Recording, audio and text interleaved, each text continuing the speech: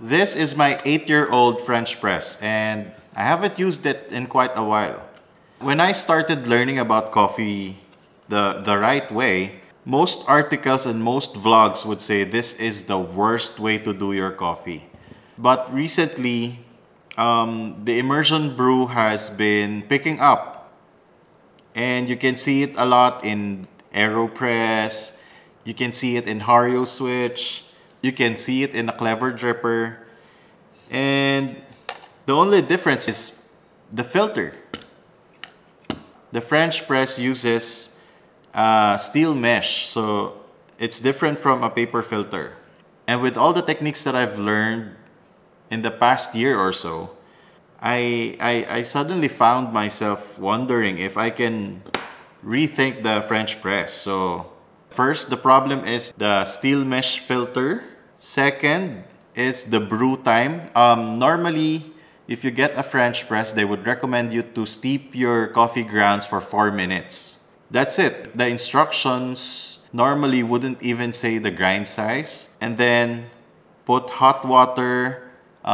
They wouldn't even tell you what the water temperature should be. And the instructions would tell you to wait for 4 minutes and then press, and then you can pour your drink.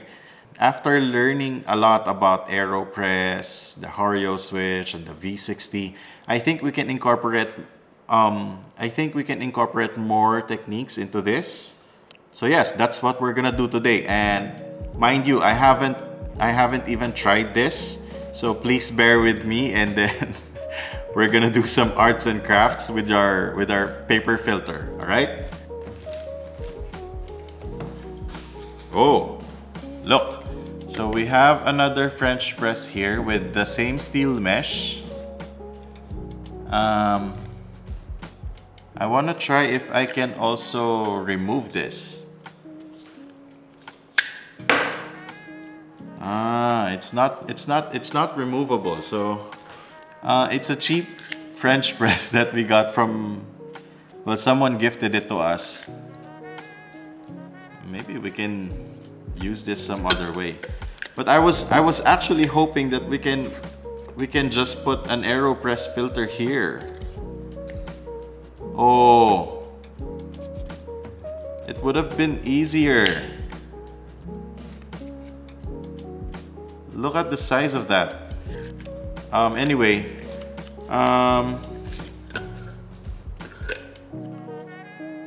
oh,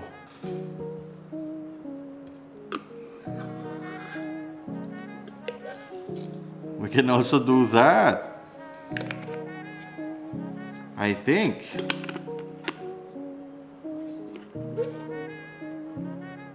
Let's do it in this French press because this is the one that I can actually remove the paper.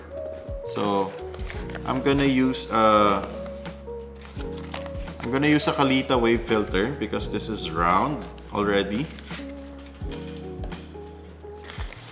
Yeah, look.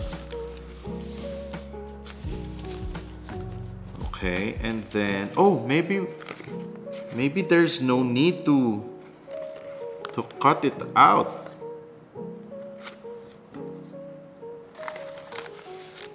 Okay, let's get the center first.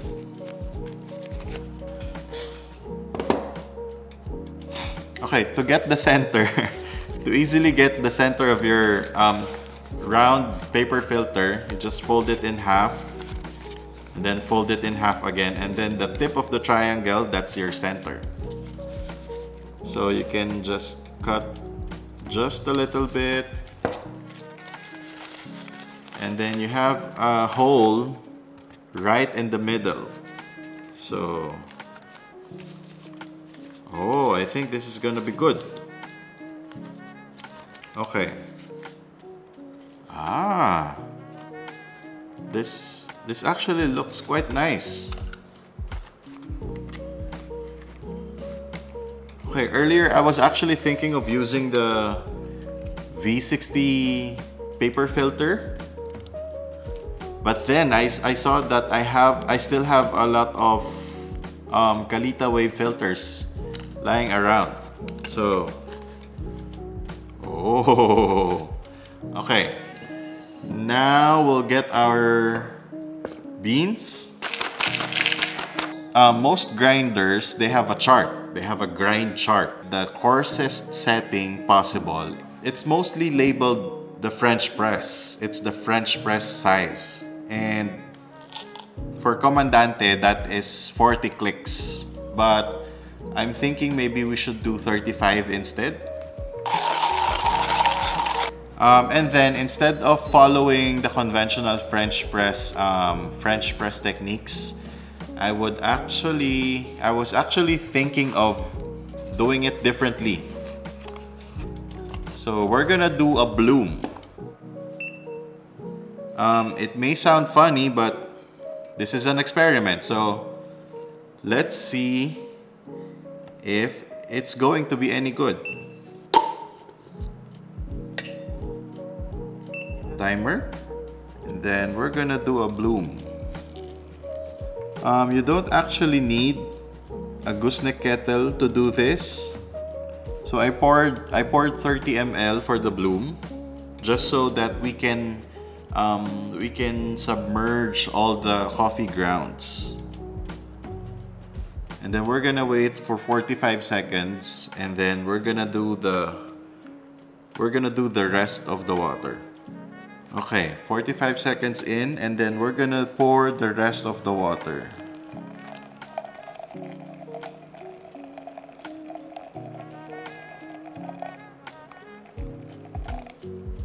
$150 ml. We're gonna carefully put the plunger in. Make sure that we have the paper on all sides.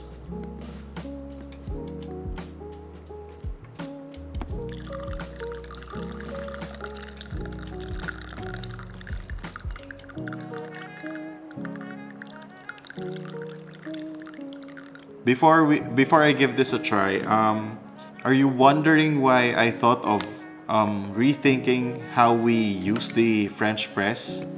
The way they do professional coffee cupping is, so you put coffee grounds in a cup and then pour water and then wait for the coffee grounds to settle before taking a sip.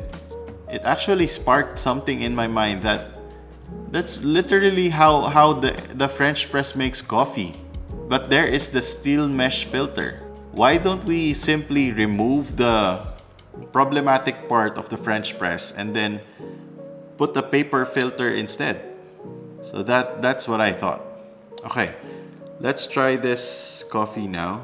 The color is a bit light, so